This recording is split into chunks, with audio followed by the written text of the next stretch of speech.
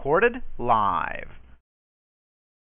Hello and welcome everybody. This is again Jörg66 from the YouTube channel Jörg66. Jörg Lissmann is my name, and I welcome you to another broadcast on Hour of the Truth. Today we have Thursday, the 9th of April in 2015. Finally, the new year has started, even for us Bible-believing Christians, because we do not celebrate the 1st of January as the start of the new year. I'm still waiting for my guest Tom Frest to show up. There's probably something delayed him to be on time here. I hope that he will join me later in the broadcast that we have figured out for today. But before I will start with the new topic that we have watched for today out, as you could see in our invitation, that was dealing with the subject, the Antichrist thinks to change times and laws. I would like first to go back to some quotes of the Signs of the Times that I read at the last broadcast on Hour of the Truth last week. And, there were more quotations on that email that I have here than the 3 or 4 that I read last week. So let me please just start with repeating the quotes that I read last week so that we get into the same sense right now. The quotes deal, of course, with the Catholic subversion of the United States of America as an example. And there you can see how the United States in the time has been infiltrated. And the first 3 quotes come all from the same book, from Charles Chiniquy. He was a Roman Catholic more than 25 years within the Roman Catholic Church, and he lived from 1809 until the end of the 19th century, and wrote this book, 50 Years in the Church of Rome. And there are some very interesting quotes that will give you an idea how he, as a member of the Roman Catholic Church, of course, was already aware of the infiltration that the Roman Catholic Church was going to do in the United States in the run of the time. And in the run of the time, let's say that started at 1776 with the founding of the United States and the Constitution and the Bill of Rights, where you know that, at least that is my point of view. You can debate me on that. I have no problem with that. But I think that the First Amendment that reads that there is freedom of religion is a point in the Constitution that left the door open for the Roman Catholics, who were forbidden in the time of the Protestant colonies before the founding of the United States. But with the acceptance of freedom of religion, they had their foot in the door to come into the United States. And by that, when you read this wonderful book that Walt Stickle from Grand Design Exposed, who is also the host of this call, mentioned a few times from John Ives, I think it is, The Ark and the Dove. At that time, 1600, in the beginning of 1600s, there was, how many was it, Walt? 1% of the American population was Catholic at that time, right? Yes, Jörg. This is one other thing I want to make clear here. I just writing an introduction to a little booklet. In the booklet is called The Vatican Jesuit Global Conspiracy. And I was just writing about this morning. Up until 1776, this is the missing key that they took away from Americans. Up until 1776, 99% of the population was Protestant, and less than 1% was Catholic. Now, the reason for it, with 1776, you see that 99% did not consider Roman Catholicism Christianity. Because of the Royal Declaration in 1688, it's right in the Royal Declaration. It can be read on my website, Grand Design Exposed.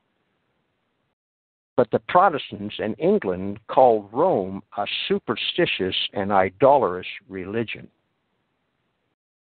And so with 1776 and the freedom of religion, we became a universal government. Now, that's not trying to run things down. We still had Protestant principles, understand. We got the Protestant principles with the Bill of Rights, and the truth of it is, the revolution probably would never have fired off if, they would have had some rebuttal if they hadn't give us the Bill of Rights. The people in the streets would have raised up, the 99%. But what we did get in 1776 was a universal government. In other words, any race, any religion could come here and practice, and the government had no, I can't quote you the First Amendment word for word, but we're all familiar with the First Amendment and the freedom of religion. So what this caused was a universal government. I say universal because I'm coming to a point. Now everybody knows the word of what the word Catholic, the meaning of the word Catholic is also universal. Now this is a hard pill to swallow, but on this broadcast we don't have any sugar daddies. Nobody is supporting us, so we can say and we can speak the truth. You see, and so there's another way that what you can call this country. This country was Catholic from the beginning. And I used to blurt that out without giving a little bit of an introduction to what I'm saying. This is not saying that everything was terrible about the government. I'm just not anti-government. But the truth of it is, Washington, D.C. today has over 40 Catholic churches, has the biggest basilica, the biggest cathedral in North America. And there's 40 Catholic churches. And anybody with that understands images and look at the images, you'll see that Washington, D.C. is an image of the Vatican. Can I interfere right there? Yes, go ahead. That is a very interesting point that has come to me the last days when I thought about Revelation 13 and verse 11 about the beast that's coming out of the sea. We, as Protestants, of course, interpret the Bible, the King James from 1611, as God meant it to be. And there is mentioning of the beast that is coming out of the sea, and we all know that is the Vatican, and the Vatican sits in Rome, and Rome by this is identified as the beast out of the sea, right? We don't take Italy for that, because Rome is seated in Italy, but Rome has nothing to do with Italy at that. It's just the ruling class over there in Rome, and most certainly the Vatican, that is exactly the beast that comes out of the sea. And Rome, the Vatican, the church, and the church-state combination is the little horn that Daniel meant in his prophecy. So now when we say the United States of America is the second beast coming out of the earth, we should maybe even constrain that not to the United States of America in itself, but to Washington in itself. Washington, D.C., District of Columbia, is a city in itself that does not make any part of the United States. And that would be a good explanation of the beast that rising out of the earth, because that was an unpopulated area. Also, we know when we study history that what today we call Washington, that place first was called Rome, and the river running through it was called the Tiber, the same river as in Rome. And that would make a perfect image of the first beast. What's your idea to that thinking, Walt? Well, Washington, D.C. is, like you said, it's a country within a country, just like the Vatican. And London is the military arm. London is the financial arm, and the Vatican is the military arm. No, the spiritual arm. And Washington. Excuse me. I got that. Excuse me. Yes. And Washington is the military, And it is very revealing when you understand that Daniel Carroll is the one that gives the land where the Capitol was built.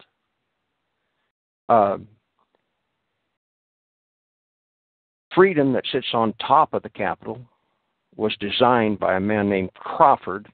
It's up there on my webpage. It's in the chapter on Tupper Saucy's chapter 22, I believe, of Immaculate Conception.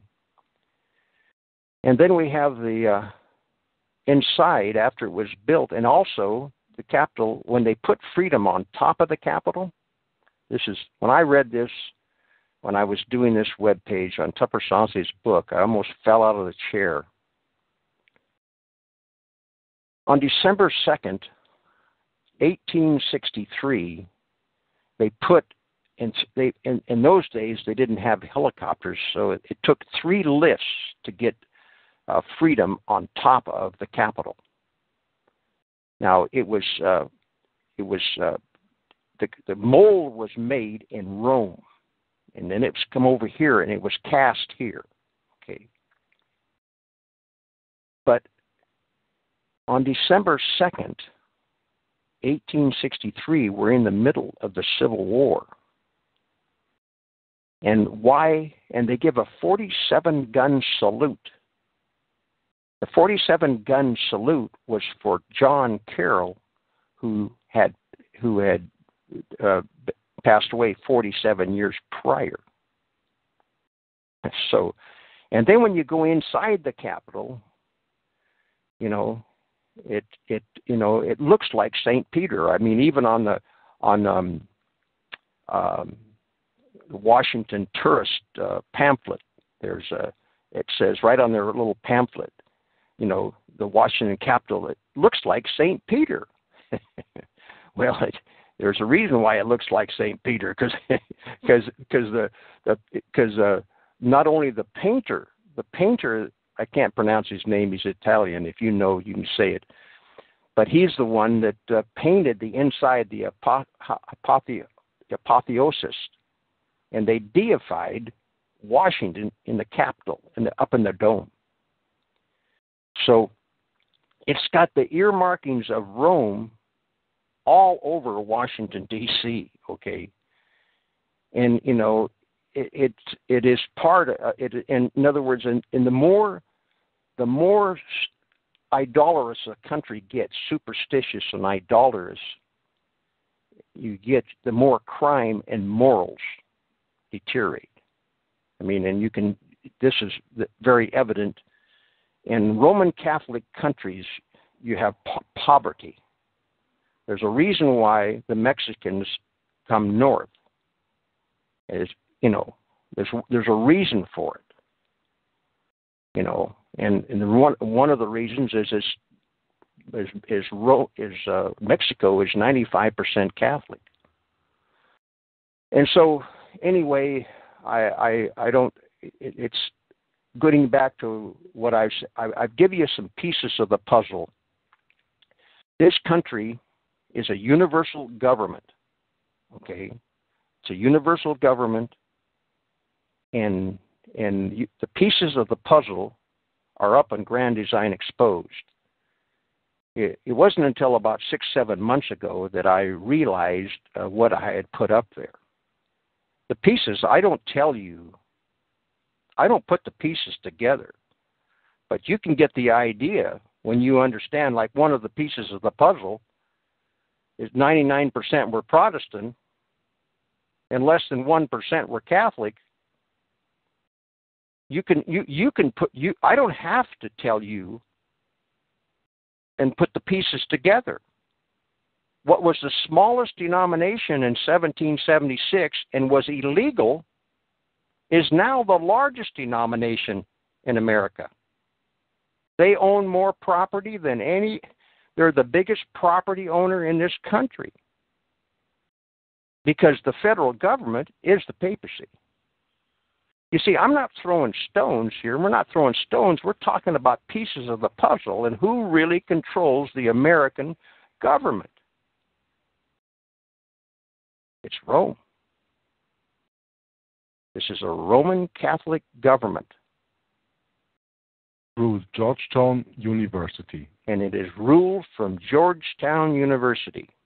That's also a subject where I want to make another broadcast on Georgetown University, and put some videos in there that I have from the internet explaining who is all in there and who comes all out of there. It's not only actors, and it's a lot of politicians, and you have to know all the laws concerning the United States of America today are written in Georgetown University, which is a Jesuit university that was founded by, if I'm not mistaken, Charles Carroll.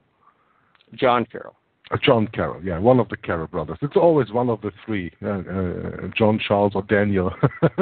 They all three were Jesuits, and they all three were very much involved in the founding of the United States of America. And when you know this, and therefore, of course, you have to do a little bit reading in a book like Rulers of Evil from Tapasosi, because all the other people do not mention very much the Carrolls. You can ask yourself why, but when you the deeper you study it, then you see what their agenda is, of course.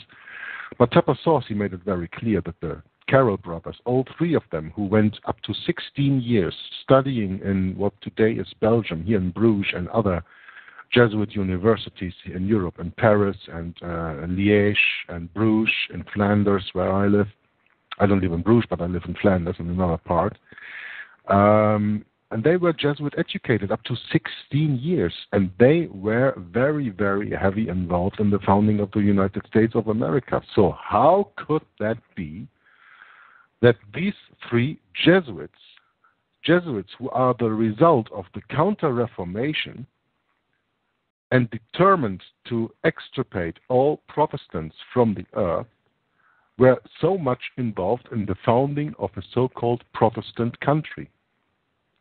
Just ask yourself these questions and then start your own research on that, and then you will see that you have been lied to most of the time of your life.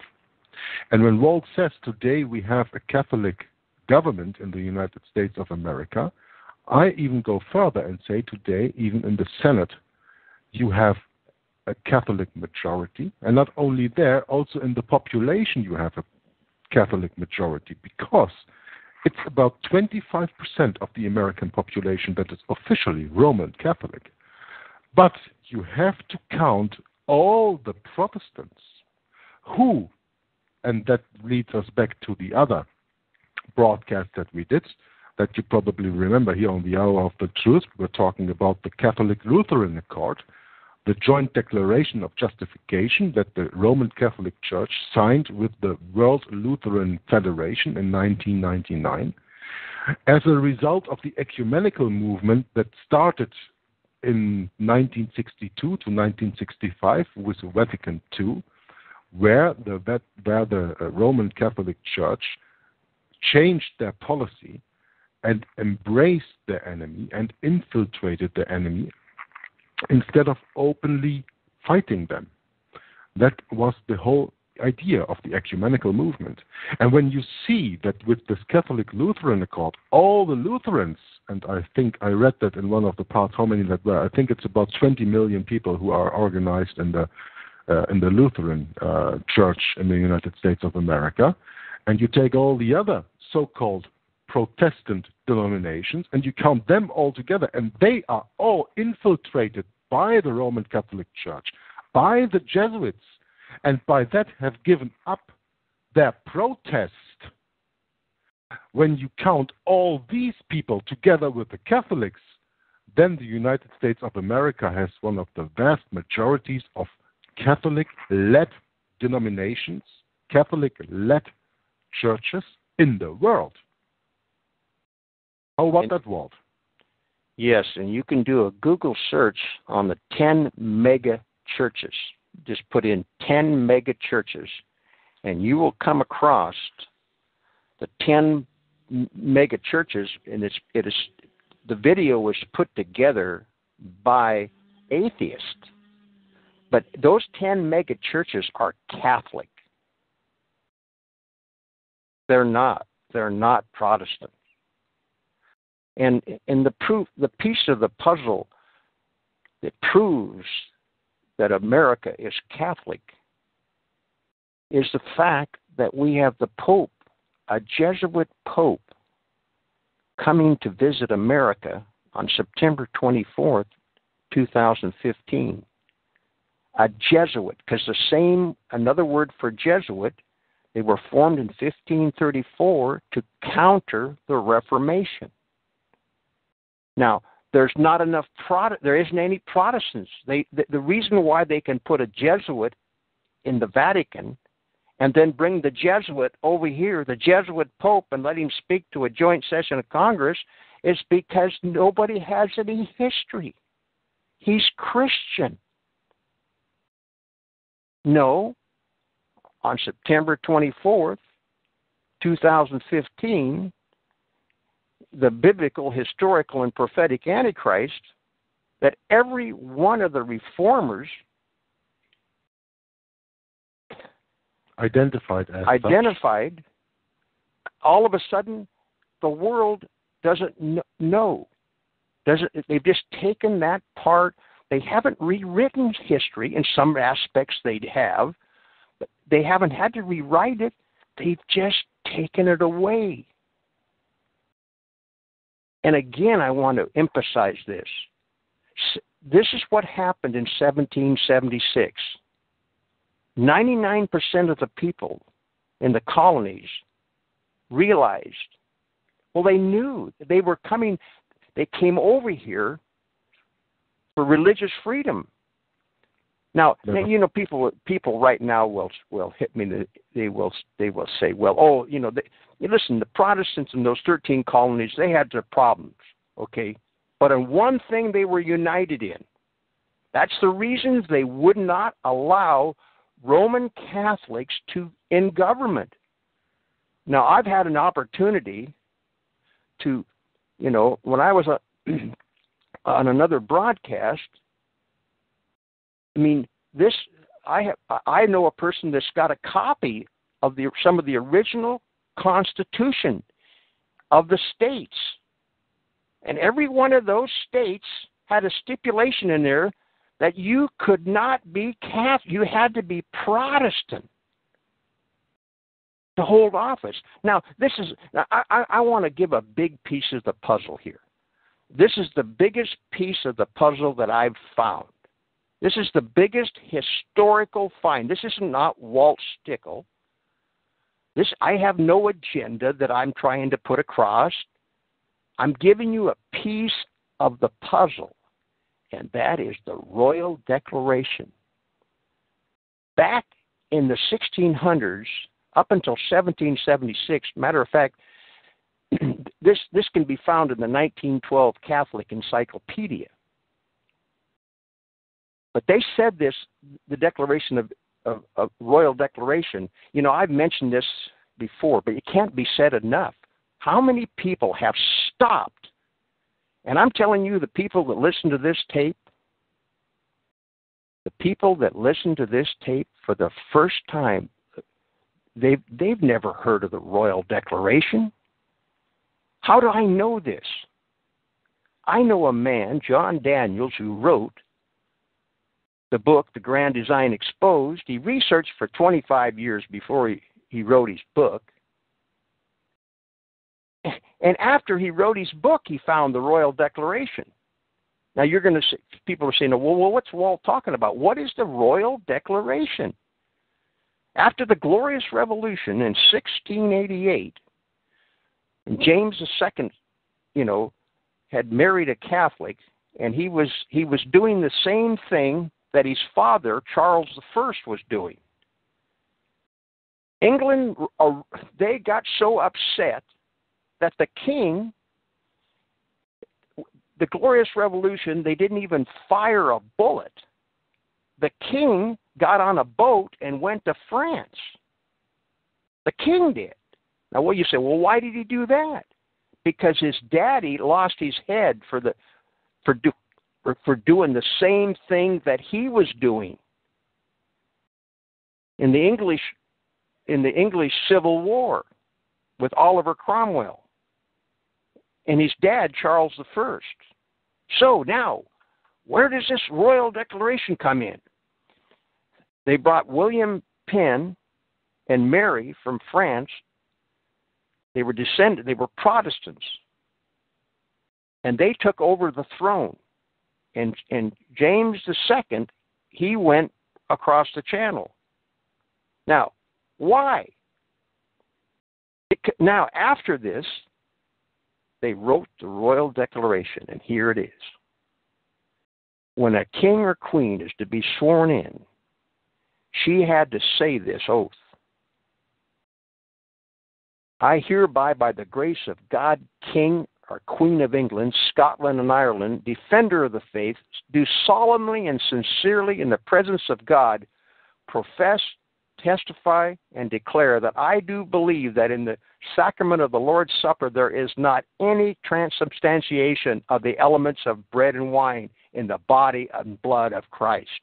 Wow. At or after the consecration thereof by any person whatsoever, and the invocation or adoration of the Virgin Mary or any other saint, and the sacrifice of the Mass, as they are now used in the Church of Rome, are superstitious and idolatrous.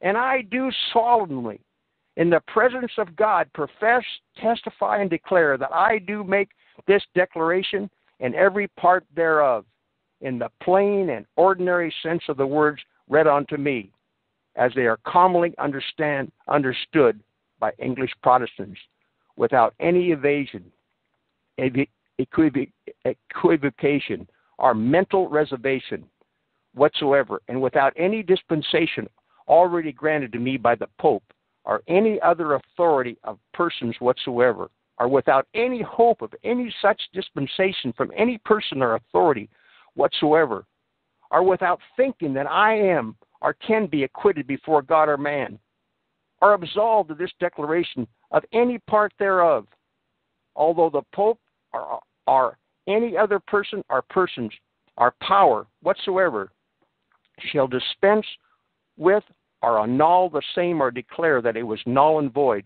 from the beginning. Now, people, that is a Protestant government. What does that mean? They didn't want the cookie. You're not going to eat the cookie, and you're not going to worship idols.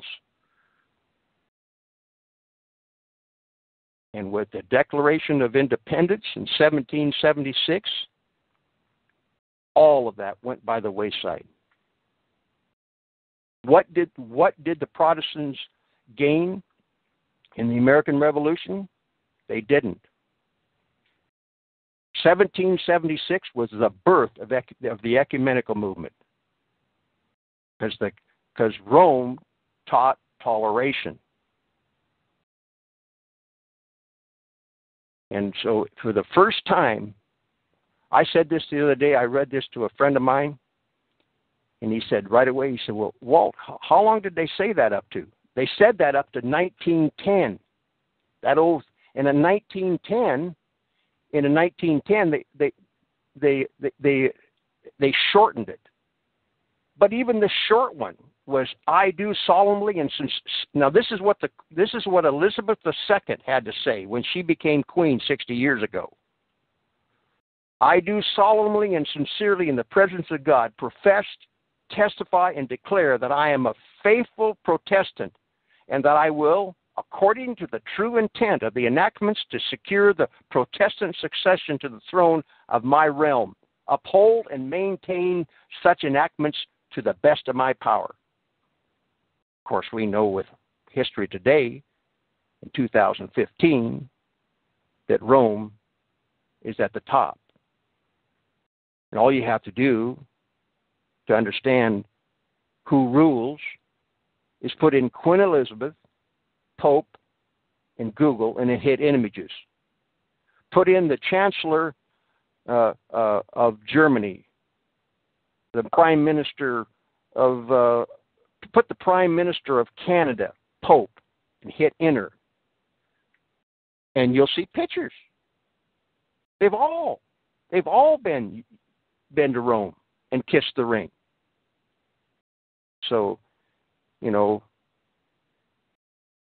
I think you were getting ready to read Charles Chennaquay, what he said that had planned, and Charles Chennaquay has been called the Martin Luther of the United States. Do you have that? Some of his what he said, Jörg? Yeah, I have some of his quotes here. I just thought, Walt, why haven't you come up with that before? This royal declaration is something very interesting that most of the people, I think at least 90% or even more, even of the people who listen regularly to our broadcasts, have never heard of. And let me just comment on that again, because listen, when you have been lied to all your life, it's harder to get rid of the misinformation and put in something. See, people have a preconceived idea. Americans have a preconceived idea that America was founded because of taxes. See, tea and taxes. No, the American Revolution was to give Catholics the freedom of religion and civil rights in America. That's what the American Revolution was all about. And you have so many armies of people.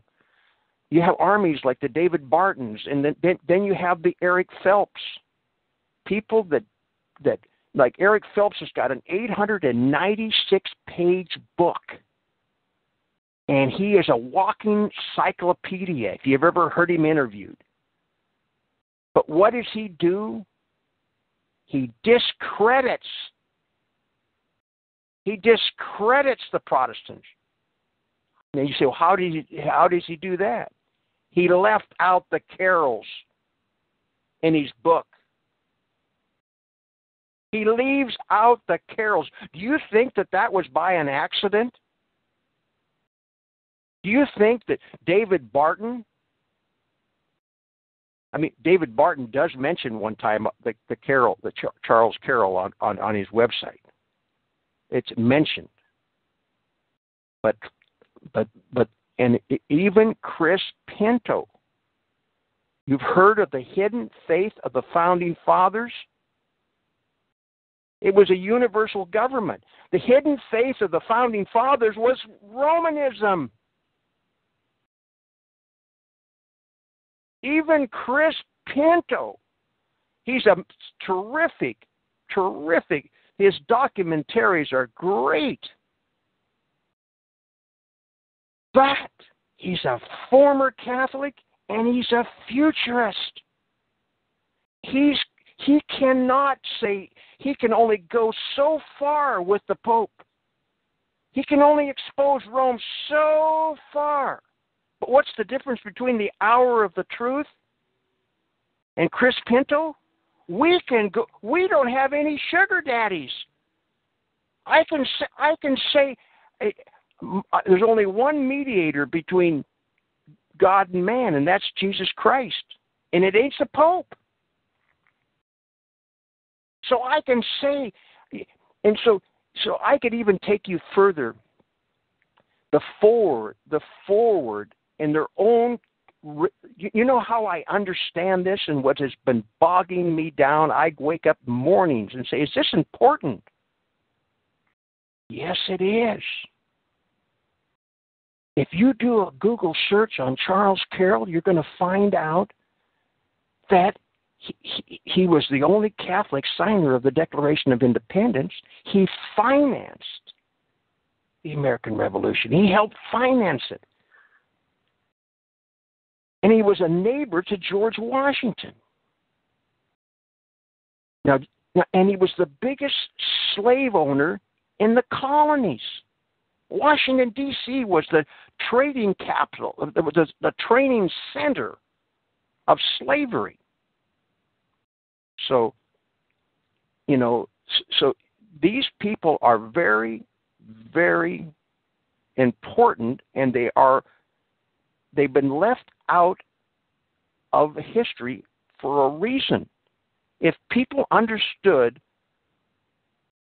the Catholic influence, the Roman influence of the American Revolution, they had to cover it up. You can talk about anything you want to talk about. Give you an example, Alex Jones. He'll talk for 3 hours a day on chemtrails, which is fine, vaccines, the elitists, the globalists. You know, for 3 hours a day. That's 60 hours a month. And he won't mention the Vatican once. Who are the globalists? What organization has a global network? It's Rome. Anyway, you got a comment, Jörg? I see Tom, and I'm going to invite him in. Yeah, do I have a comment? That's a very interesting question. I mean, you speak right out of my heart when you say all these things, and I think this is very important because a lot of our listeners will think that we are just going around here bashing America. But that's what I wanted to make clear in my introduction when I said this image of the beast and this second beast coming out of the earth. You don't have to identify that with the United States of America, but you can identify that as Washington, D.C., which makes actually more sense because even this, like the Vatican, is not part of the country that it is in. Like the Vatican is no part of Italy, Washington, D.C. is no part of the United States. And as we all know, in the Bible, a beast is conformed to a government or a king, a political power. The political power is there in Washington, D.C. I mean, this was even something that I asked myself more than 20 years ago when I had no idea of all the things that I know now. Why is it called Washington, D.C.? Why is it District of Columbia? What does that stand for? Is that just another state, or what is it? And because of this discussion that was going on some other videos of mine where there was said the second beast is not the United States of America, I thought, okay, maybe it's not the United States of America, but what if it is Washington? And then you come up here and telling about all these, setting freedom on top of the Capitol and the painting that deifies Washington in there. I knew about that because I also saw that documentary from Chris Pinto where that is in, of course. And then it makes even more sense to say, yes, this second beast, and that is the image, that is Washington. That doesn't have to be the United States of America. In the United States of America, all the people living there are just betrayed, as all the other people all around the world are constantly betrayed and fooled and taken by their nose like cattle when you lead them to a slaughter place. And that's exactly what they do with us. So I thought that would maybe be an interesting viewpoint to say, yeah, the second beast is Washington. And that would be absolutely make sense also when you see this book, Washington in the Lap of Rome. And when you look at the mirror image, when you look at the St. Peter's Basilica, and then you look at the Capitol, and you see the resemblance of that, then it also makes absolutely sense that that is just a mirror. I don't know, Tom didn't follow us that much in the discussion here, but maybe he has some remarks on that we are just talking about. And otherwise, Walt, you can still go on with your explanation, because I'm really fascinated by what you say today. I only ask myself, why haven't you said that before, man? Why have you been holding back? Ale, come on, Tom. Very welcome to our broadcast tonight.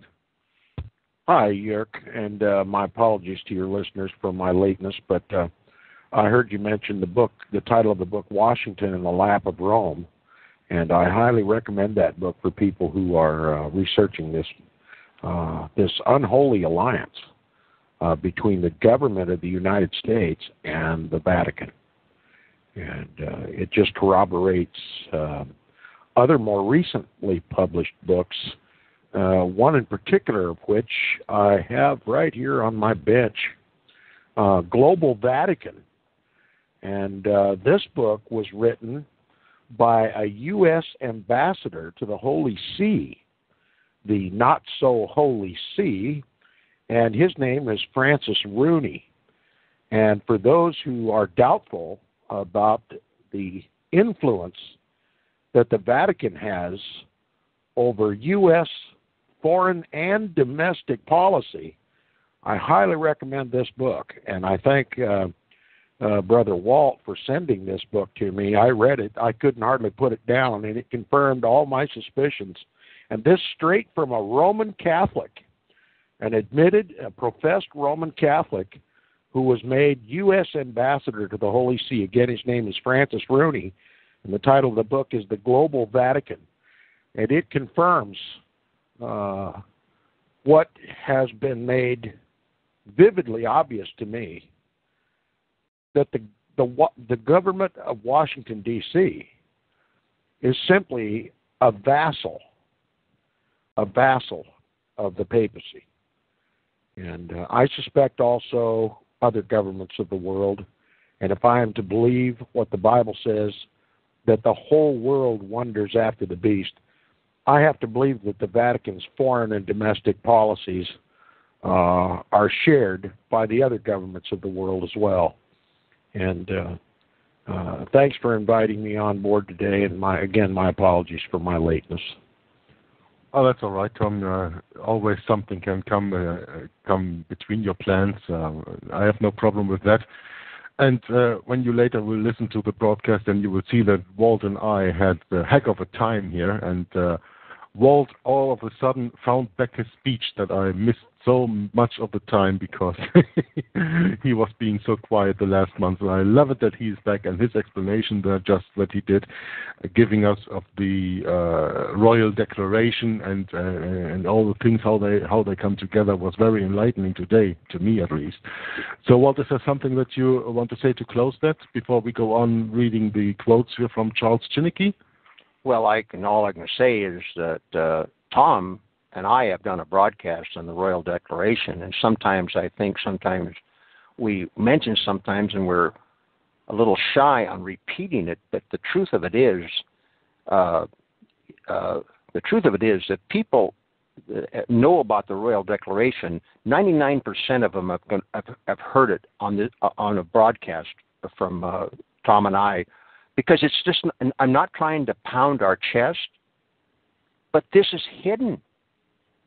People, like I told you earlier before, a man that researched the book for 25 years. And he was just happened to be going through the 1912 encyclopedia, and he found the Royal Declaration. You see, the Royal Declaration says this, that England is the only country that ever had a Protestant government. It would not allow the eating of the cookie and the adoration of Mary. The king had to vocally say this before they started their reign. And it goes back to what I said earlier. It's painful. It's painful to admit. And I remember when John Daniels years ago saying, well, the United States was Catholic from the beginning. Well, I stiffened up like anybody. I mean, I was an American, and I just couldn't see that we were Catholic from the very beginning. But what I was not able to see is that what happened in 1776 was a universal government. See, it's a universal government. This is not trying to be anti-American. We're giving pieces of the puzzle. We're talking facts. Evidence does matter. Yes, we got Protestant principles, but there is nothing in the Constitution or the Bill of Rights that is Protestant. That's correct. But the Royal Declaration. And those 200 years prior to 1776 have had to be buried. I used to call this, when I was out in the truck doing some reading and stuff, I would say this: the 200 years prior to 1776 to me is like a black hole. I knew nothing about it. It's not an accident. It's not an accident. Well, it's the same over here in Europe, you know. We are taught that Columbus discovered the New World in 1492, and in 1776 the United States of America was founded, and the years in between, nobody tells about that. Nobody speaks about that. That is not taught in any school. There are not available any books that you are told to read about that, to get any of that history. And of course, there's no mentioning of Protestant or Catholic or any kind of religion anyway. No, because religion that is not interesting. It is just about what the man did at that time. Humanism, the upcoming humanism, and all that, and like Thomas Paine, who wrote the book The Age of Reason. These things come up, but religion is always kept away. And to understand the hidden faith of the founding fathers was universalism. And we had 3 Jesuit founders. Now, Tom was reading R.W. Thompson's The Footprints of the Jesuits, and I heard a broadcast, and he was reading along, and it came right off the top of his head. I know it did. All of a sudden, he said, we all know that John Carroll was a Jesuit, had 26 years of education, but Daniel and Charles were both sent overseas, and they're all 3 Jesuits. I mean, I almost fell out of my chair when Tom said that on that broadcast that day. We had 3 Jesuit founding fathers, and nobody even knows what a Jesuit is. This is how they have turned things around. They did it through education. And everybody's heard this.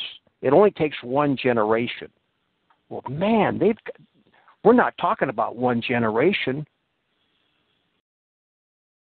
They are, listen, the United States, by 1850, the smallest denomination became the largest by 1850. And by the Civil War, you're saying the smallest denomination. I take it you're suggesting that the smallest denomination was the Roman Catholic Church. Right. Okay. Yeah, less than 1% of the population was Roman Catholic at that time. Yes, and by 1850 they became the largest.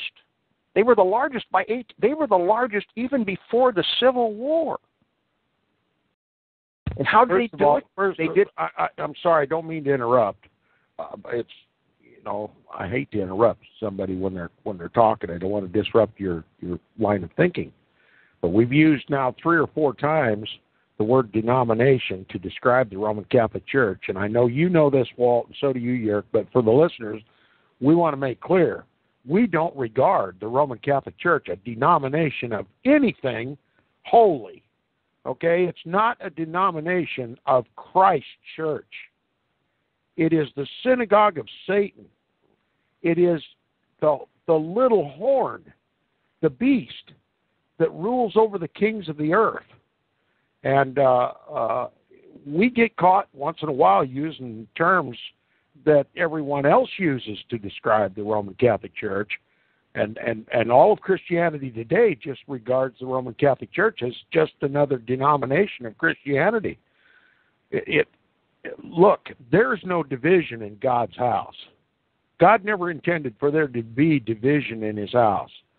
There should be no such a word in our vocabulary as denomination. And again, I know Walt knows this, and so does Jörg. That's a good point, But Tom. when we're discussing these things in front of a listening audience, we need to make clear that though we may use that term because it's so widely used to describe the Roman Catholic Church, We personally, each and every one of us, do not agree that the Roman Catholic Church is any denomination of Christianity. Absolutely right. It we is just that want our which listeners the to Bible... understand. Yeah, we Yes, just want our listeners to understand the terms that we are speaking. Point well made. That is exactly. And thanks, Tom. Yeah, Tom, that was a very important point that you made there. But, sometimes we have to speak in the plain words that also the people understand who are not that far in the studies like you are and Walt is and even I am sometimes. So by using that word denomination, of course, we don't want to bring any disgrace to the Church of Jesus Christ. Let's speak out clearly here from my point of view right now. And I speak in Walt's name and I speak in Tom's name, as you've just heard. But it's sometimes just important to use these kind of words to make sure to everybody that we understand each other and that we speak actually of the same thing, just actually in the wrong terms then. I just want to go back something you said, Walt, about they have taken history out of the studies, out of the colleges, out of the schools. And here again, I want to refer to the wonderful book that Tapasauci wrote, The Rulers of Evil, in page 37 and 73 and 74. And this quote is, and you probably know that already, but I'm going to quote it anyway. Most colleges today are turning out graduates who have studied little or no history. In 1914, 90% of America's elite colleges required history. In 1939, that's a generation later, between 1914 and 1939, you have 25 years, that's a generation. And again, 1964, again, one generation later, more than 50% did, opposite to the 90% in 1914. By 1996, and that's the time that he wrote the book, only one of the 50 best schools offered a required history course. The day is approaching, perhaps. He's very careful using his words. When the only historians will be amateurs who study history as self-help, who examine the past in order to make sense of the present and not to be caught unprepared by the future. End quote. And Walt, you made a very interesting point. It only takes one generation. And there's another quote, I don't know who it says, but he said that every generation again and again and again has to defend their freedom. Freedom that this generation achieved does not last the generation after that automatically, if it is not taught to the next generation what this freedom stands for. And when you look at the numbers, the years that Tapasauci mentioned here in this book, 1914, 1939, and 1964, that equals every time a 25-year gap. And a human generation is generally considered to be 25 to 30 years. What do you think will happen in the future 25 years after 9/11?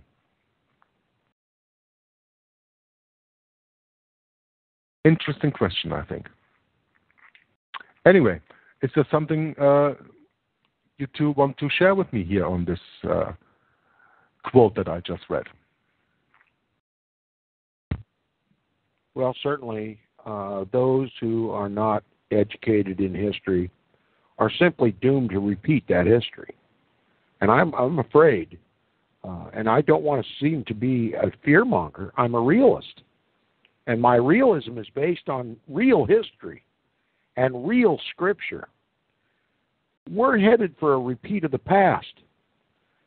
Look, in this country, few people can tell you what Protestantism means. Protestantism is a protest against the Antichrist. It's a Christian body. It is Christ's body. We preach Christ and Him crucified, but we also denounce Antichrist. The Protestant Reformation was so called because it was a protest against the papacy. after the Bible was printed for the first time in the languages of the people so that they could read it for themselves, the unanimous conclusion was that the prophecies regarding the little horn of Daniel, the man of sin, the son of perdition, and the Antichrist were all speaking of none else but the papacy. That was the unanimous consensus among the Protestants, and they protested. They came out of the Roman Catholic Church. We in Christianity, the Bible says those who live godly in Christ Jesus shall suffer persecution. But who in this country is persecuted for their Christian faith?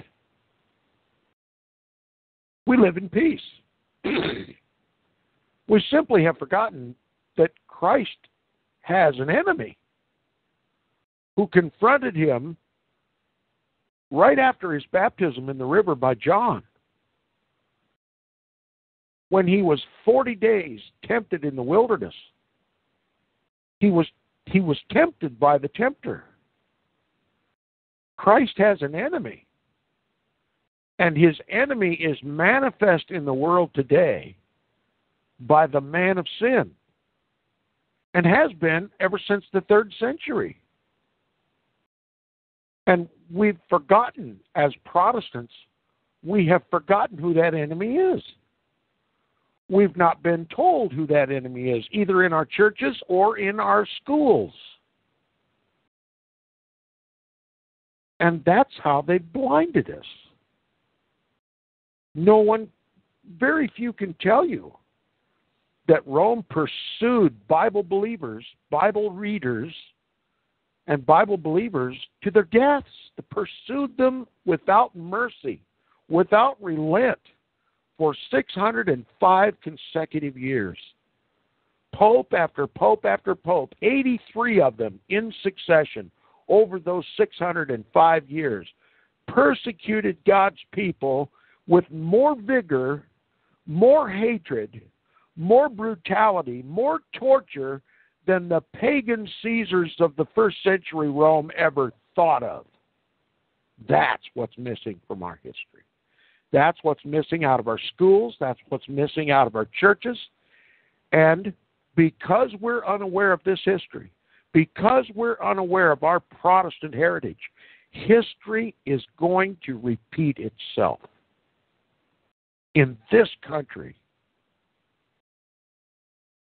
Now, if you look at what has transpired since Vatican Council II, when the papacy referred to us not as Christians, but as separated brethren. Separated from what? Separated from the synagogue of Satan, the Roman Catholic Church. They didn't even bother to regard us as fellow Christians. No, we were separated brethren. See, in their mind, we are all apostates. We are all aggressors against what they call the one holy apostolic church. The one holy Roman Catholic and apostolic church, outside of which there is no salvation. And Vatican Council II was literally an ultimatum to Protestants. Now that you no longer believe that the papacy, throughout all of its history, is the Antichrist, was, and always will be the Antichrist, the biblical and historical and prophetic Antichrist, the reason you protested in the first place, the reason you left the one holy Roman Catholic and Apostolic Church, now that you no longer believe that the Pope is the Antichrist, the papacy is the Antichrist, and you believe he's a single individual that comes at the end of time, that makes a peace treaty with Israel, and then after 3.5 years breaks that treaty and causes the sacrifices and oblations to cease, which is exactly what Jesus did 2,000 years ago, confirmed a covenant with many for 1 week, 7 years, the 70th week. And in the midst of the week, he caused the sacrifices and oblations to cease. How? by giving up his own life, becoming the lamb for you and me and the whole world. And God confirmed that by ripping the veil of the temple from top to bottom. That ended animal sacrifices. The priest literally can't do the annual atonement for Israel with that veil lying open. It was Jesus that fulfilled the 70th week of Daniel. But we've been taught and you were talking about generations, it only takes one generation. Well, it's been about 4 generations since they've started teaching this futurist interpretation of Daniel's prophecy, gotten every Protestant eye away from the papacy and all of its history, and put it on one single individual.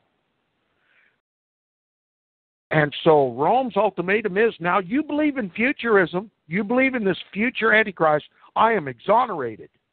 And all the popes before me are exonerated. And that means the Protestant Reformation was a grievous assault against the legitimate throne of Almighty God, the Holy See of Rome, the papacy. And you either come back to the Roman Catholic Church and you undo all the damage that you did at the Protestant Reformation, which was liberating all the land. Remember, the papacy controlled at least a third of the tillable land of Europe. It belonged to the papacy because Roman Catholics, in order to make atonement for their sins, gave their land, or willed their land to the papacy as gifts. This was indulgences, see? That's how they appeased the wrath of the Pope if they committed a sin. They literally bought their way to heaven through these gifts of land and property to the papacy. And that's why the papacy literally controlled Europe, because it controlled all the land and all the wealth. But the Protestant Reformation, when it came and declared the papacy was the Antichrist, then they realized the land has no legitimate purpose in the hands of the Pope. That land was given to God's people to sustain them. And they literally liberated all that land from papal control by throwing off all of their papal governments. And they replaced them with elected governments. Elected governments that were bound to preserve the God-given rights of the people, which the papacy had taken away, and liberated the land. The land now designated as belonging to the papacy, which was farmed by serfs who were just literally slaves for the Vatican. The land was liberated and given back to the nations, given back to the people, and it was parceled out. People became landowners again. See, they liberated all of Europe. They freed up the land. All of a sudden, the nations could benefit from their own labor. They prospered. They prospered. Look at what liberty was brought by the Bible in all of Europe because they read it for themselves. The conclusion was unanimous. The papacy rules over all the kings of the earth. The Antichrist rules all over the kings of the earth, and the papacy owns the ground. We're literally slaves for this man of sin, this son of perdition.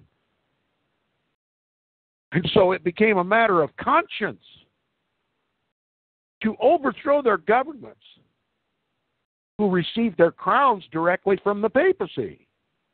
They served the papacy, and they ruled over the people with a rod of iron, a rod of Roman iron. And all of a sudden they had wealth. They had freedom. They could speak and not worry about being thrown into the Inquisition and tortured. They could criticize both the Pope and the King. For the first time in their lives, they had liberty to expose the diabolical relationship between the papacy, the King of Kings, and the king of their country. And when the people became aware of this, they liberated themselves. They overthrew their papal kingdoms. They liberated the land. They parceled out the land to the people. They became industrious. They had wealth with which to do. For the first time in history, since the rise of the papacy, the people knew what it was to enjoy the liberty whereby Christ hath made us free. But because now we believe in a future Antichrist, this tyrant along the Tiber is no longer regarded as the biblical, historical, and prophetic Antichrist. And ever since the rise of futurism that is taught in all the churches today, Rome says the Protestant Reformation is over. The process is over. You've killed it yourself. You believed in a future Antichrist. You've exonerated me and all my predecessors. And now you have to restore all that land. You have to restore everything that the papacy lost because of the Protestant Reformation. You have to restore my power, my influence, my control, and you have to submit to my divine, spiritual, and temporal authority. That is the New World Order, folks. You hear all this talk about the New World Order, and all the blame goes to the so-called Illuminati and all these other things. Oh, how fortunate for the papacy. But the New World Order is not new at all. It's simply the restoration of the Old World Order, which we should all be intimately familiar with. But no, they took it out of the schools. They took it out of the churches. They're not allowed to talk about it on the threat of being called a Catholic basher or being called a religious bigot or being called any name in the book, a domestic terrorist. They're going to call us anything they can to demonize us. Why? Because they are so close to restoring the papacy's global power that they will not tolerate any opposition. You hear, this is why in the United States of America, there's no religious persecution against Protestants. Protestants don't know what religious persecution is. Why? Because they don't know anything about Protestantism. They don't protest God's enemy, the man of sin. The Protestants of Europe, before they liberated themselves, were persecuted from cradle to grave. And by the way, that persecution was so effective that there was little time between the cradle and the grave for them. They were forced to fight the papacy's crusades. They were forced to literally live under papal control, the control of the man of sin. Why have they taken this away? Why? Because they're going to restore that order. And they call it new, just to throw off any suspicion that it's not new at all. It's as old as Rome itself. It's as old as the Antichrist itself.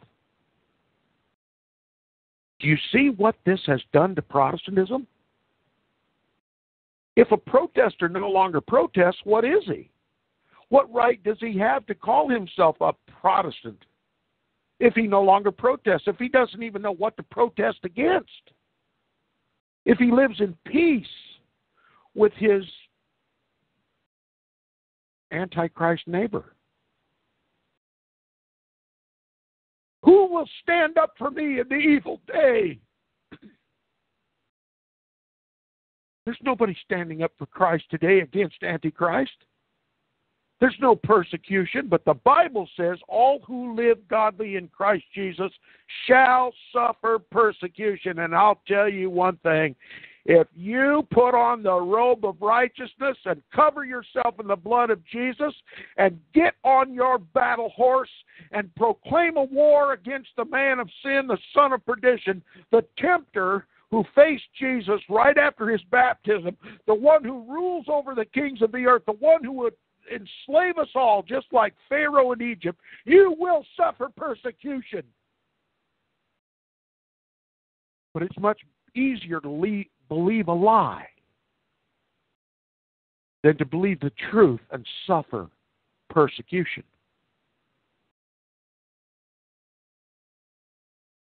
And that's the problem. No one's willing to suffer for Christ's name. No one's willing to fight against the man of sin. The Antichrist of the Bible, the Protestant reformers were right. Their wisdom was based on the Scripture, and it was confirmed in their history. No one needed to ask the question, who is the Antichrist? They all knew. And I know. And so does Walt, and so does Jörg. Will you join us? Will you join us in the war? A war that was started in heaven. A war that will not end until he is bound in chains and cast into the bottomless pit by the Lamb who died for us. You know, this cushy, comfy, escapist Christianity that we so much enjoy is a lie. Deception. Now Christianity has no power. It's lethargic. It has atrophied into just a social club, which could hardly crack a Bible and get anything out of it. We desperately need to restore our knowledge and wisdom from the Scriptures, and we need to become familiar with the history that confirms those Scriptures, those prophecies. And if we don't, listen, let me just put it to you this way. Nowhere is it more evident that ignorance is not bliss than for Protestants to forget who they protested. History is about to repeat itself. Religious persecution, government-sponsored religious persecution is about to take place. Now, it will take place under any other name but religious persecution. See, Rome's put on the face that she is compatible with all religions now. So no one can believe that when the persecution starts in this country that the papacy has anything to do with it. But if history is any indication, you've heard the names of these authors that we've mentioned already previously. Do you know what the unanimous warning from them was? If Protestants ever forget their Protestant heritage, they will be enslaved once again, tortured once again, persecuted once again. And that's just exactly what's going to happen. Back to you, Jörg. Yeah, thank you very much, Tom. I just want to try to make a bridge to our broadcast that we were starting today after all that you have said. And I think one quote from John Wycliffe, who lived before the time of 1776, was very interesting, because he said the Bible is the government of the people, by the people, and for the people. And as we all know through earlier broadcasts that we did, like the externalization of the hierarchy, where the first point was to take God out of the living, out of the daily life of the people, and starting with taking out the morning prayer in the school system in 1963. The founding of the United States of America was a government for the people, by the people, and of the people. Exactly that's what John Wycliffe said. But John Wycliffe said the Bible is the government of the people, by the people, and for the people. So when you take the Bible out of the equation, when you take the Bible out of the founding of the United States of America, what do you have left? A secular government, a humanistic government, a government that you can now see when you put your eyes on Washington, D.C., on that satanic city, which is satanic to the core, even in the layout of the streets and everything else. Tom, you wanted to say something to that? I just wanted to reiterate what you were saying. You just agree with what you're saying.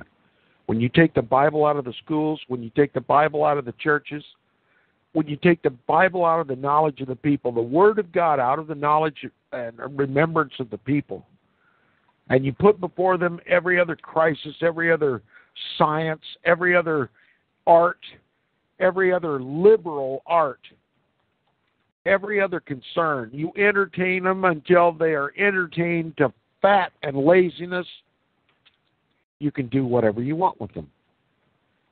Give them what they want, and they'll follow you right off the cliff. We're too comfortable in this country. Yes, there's a saying, if you want to destroy somebody, just give them all they want. Yeah. Yeah, and as we talk about this infiltration from the Roman Catholic Church, I know we are already an hour and 15 in the broadcast, and we actually we wanted to do something else, but I said already in the beginning that I wanted to reiterate the quotes that we ended our last broadcast with, and taken from Charles Chiniquy from the 50 Years in the Church of Rome. And I think these few quotes that I'm going to read right now, and then we will analyze them a little bit, because we are already, or Tom did already analyze these quotes last week into depth, but still he can do a little bit today. I think this is something that we should round up, and also in that way we have the possibility to get through the whole quotes in this email here. I think this will take maybe half an hour altogether. So when it's all right with you two brothers, I would really like to start with a few quotes, starting with Charles Chiniquy from 50 Years in the Church of Rome. Is that okay with you? Certainly, certainly. Yeah, Walt, you? Okay? Sure. Okay, thanks. I'm going to start with a quote from Charles Chiniquy, 50 Years in the Church of Rome, page 373. Quote, "We, meaning the Catholic Church, are determined to take possession of the United States and rule them. But we cannot do that without acting secretly and with utmost wisdom. If our plans become known, they will surely be defeated." Unquote. Tom, you surely have a little bit to say about that, right? And I mean, Certainly. it's all something that it's already something that we covered already in the broadcast here. But still, I think there's something very eloquent that you can take to elaborate this text a little bit more. Certainly, if Protestants in this country had ever become aware of the Vatican's design for this country, there would have been war in the streets. We would have had a return to the wars of England, religious wars. When the papacy got control of the king, then Protestants were persecuted. When a Protestant came to the throne, then Roman Catholics were suppressed. The Jesuits were kicked out of the country. And the Vatican was unable to wrestle England back into her fold because of the Protestant influence in the country. And Rome made a special effort when this country began to flourish to make sure that what had occurred in England was not repeated in this country. That if they ever hoped to gain control of this country and make it a vassal of the Holy See, they had to do it clandestinely. They had to do it secretly. They could never let their plans be made public. And yet here is Charles Chiniquy, a Roman Catholic priest who was gloriously reformed, spilling the beans. And he wasn't the only one. Cardinals of the Roman Catholic Church have warned the United States what they intended to do. Eventually, through immigration, through silently, carefully, cautiously, gaining in numbers, gaining in power and strength and influence, and particularly by gaining control of the political offices in our country, federal, state, county, and even local governments, little by little, through the civil laws of the land, they could make this country Catholic. That was their ultimate long-term goal. And it was reiterated by many other, even Roman Catholic cardinals of this country. got loose with their lips and boastful and proud and began to talk about their strategy. It was known in this country from the 1800s on back, but not in the 1900s and 2000s. Not a word of it is said, and if anybody brings it up, they're regarded as anti-Roman Catholic bigots, for crying out loud. But Rome is now so far along in her strategy to Catholicize the United States of America, especially after Vatican Council II in the 1960s, that they're not even careful to conceal their plan. And I'll tell you, all the fears that were expressed by the Protestant authors of the 17th and 18th century have literally come to pass. And Charles Jenneke was just one of them Roman Catholic priests of the 18th or 17th century, or rather the 1800s, the mid-1800s, who exposed Rome's long-term strategy for the United States of America. And here we see the Pope of Rome scheduled for September of this year, this fall, to come and speak to our legislature, a joint session of Congress. That would never have been permitted in the 1800s. There was a bit of Protestantism left in this country.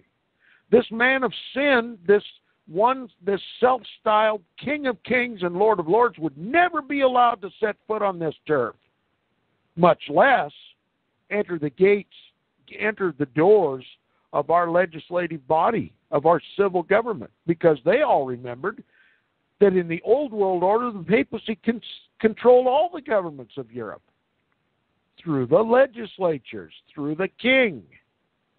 It would all have rung way too familiar for them.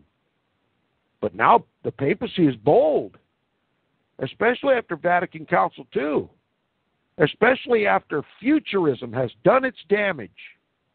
And everyone has forgot who the man of sin is and looking for a future one. The Pope, the Antichrist, the man of sin, is now free to even come not only to the White House, but to Congress, that which is supposed to represent the people of this country. Well, to the papacy, the people of this country are Roman Catholic. Even though they call themselves Protestants and Lutherans, they're Roman Catholic because they have Roman Catholic belief. They no longer believe the papacy is the Antichrist. Look, we've lost the war. If Christ doesn't stand up, if a remnant of Christ's people do not stand up and protest this Pope's control over this country, we're doomed. And we literally get what we deserve. Now, many people might find that offensive, but look, if you worship Baal, you provoke the wrath of Almighty God. History is about to repeat itself. Biblical history is about to repeat itself. All because we've lost our Protestant heritage. Mm-hmm. Charles Jenneke was just one of many Roman Catholics of his era who was plain and open about their strategy for this country. Yeah, and talking about strategy, Tom, there's also another interesting point when you just think of the financial system. Certainly. After the founding of the United States of America, the Vatican tried 3 times to establish a central bank. Mm-hmm. You had the first American bank, then you had the second American bank. I think that one was slashed by John Adams. Was it John Adams? Who has on the tombstone written, I killed the banks? I believe that's true. I think that was him, if I'm not mistaken. And then we come to 1913, and we come to the monster of Jekyll Island, and we come to the Federal Reserve Bank that everybody thinks is owned by the Jews. What a joke is that when you look behind it, it's all owned by the Knights of Malta. It's all owned by the Jesuits, which are the Roman Catholic Church. And there they had the foundation they needed to finance the next 30-year war between 1914 and 1945. the First and Second World War. And That's right. what did they do in that time? They took the Protestant American soldiers and let them fight against Protestant German and together with Protestant English against Protestant German soldiers in World War I and in World War II. The Vatican very, very smartly let his own enemies destroy themselves. Yes. And financing it with a phony financial system that 2 times in the United States of America has been fought against and had only a duration of, I think, 20 to 25 years. And then it was reseen for the First Bank of America and for the Second Bank of America. And they didn't succeed in that, and they needed that. And that's why in 1913 came the founding of the Federal Reserve, which is as federal as Federal Express. And before that, even you have, and I love Bill Hughes for that in his Secret Terrorists book that he wrote, about the sinking of the Titanic. When you just read that chapter, your eyes will go open wide and you see the deception that Charles Chinnicky is talking about, that the Roman Catholic Church needs to infiltrate the former Protestant colonies in the United States of America. Yep. Now the Revolutionary War makes sense. They had to separate the colonies from Protestant England. They had to separate the United States from the religious conflict between Protestantism and Catholicism. And then they had to be careful when they came here to slowly take over the country without raising Protestant protests. And they were very successful. The Federal Reserve Bank is a Jesuit bank. And, I know the listeners out there are rolling their eyes at, where do you come up with that, Tom? Look, there's a woman in the World Bank right now. Her name is Karen Hudes, Hudes, Karen Hudes. Yeah. She was chief legal counsel for the World Bank, and she uncovered some corruption at the World Bank, and she also discovered a cover-up. And she and many of her colleagues were aware of this, and they began to do their own research. They began to do their own investigations. And Karen Hudes is now on record. You can go to Google videos and watch her videos. Just type in her name, Karen, common spelling, Karen,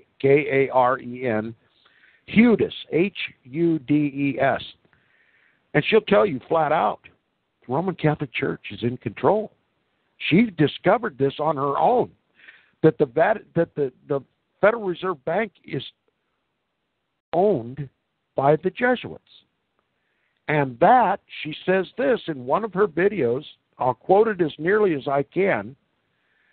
She said that 60% of the money that we pay in IRS taxes, Internal Revenue Service, which is the ones who are supposed to collect all the money to pay back this Jesuit bank called the Federal Reserve Bank, 60% of the money that we pay to the IRS goes directly to the Jesuit order.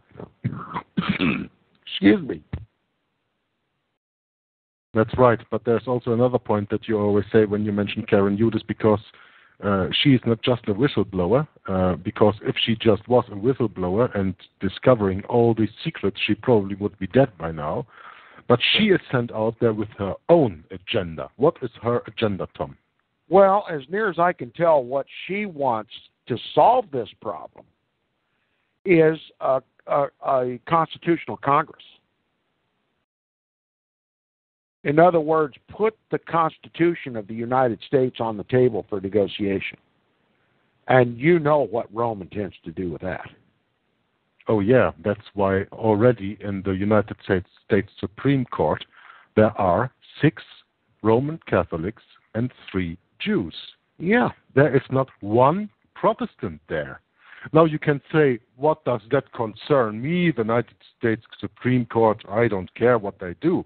No, the United States Supreme Court, and even I as a European know that, is there to interpret the United States Constitution.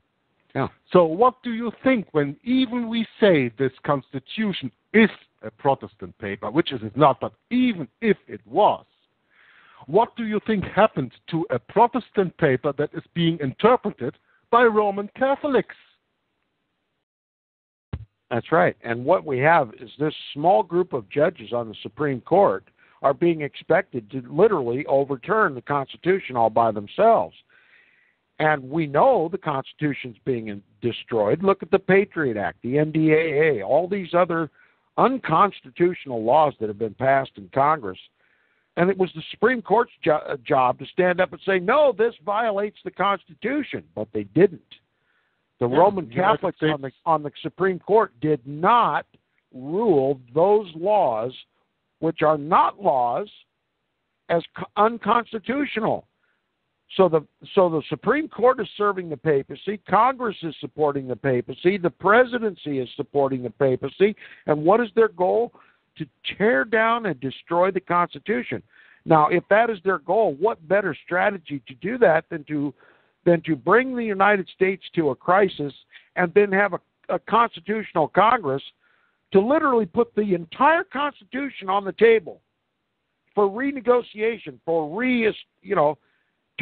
rewriting. Reconsideration. I mean, there's no protest in this country. Nobody knows what Rome's strategy is. Nobody sees this coming, but it's as plain as the nose on your face. And Karen Hudis let the cat out of the bag, and she would know. She is in a position to know. Sorry, I just have to say that this is just another way of the typical Hegelian dialectic. Thesis, antithesis, synthesis. Yep. This is exactly what she's doing. And that is what their way always is. Here's the problem. There is the other problem. Let's fuse these two and come together to our synthesis. And what's the synthesis? Or maybe a gold and silver based currency. But who owns all the gold and silver in the world? Interesting you bring this up. What it amounts to is the Jesuit bank prints phony money, and they take gold as collateral against the debt. Now, if the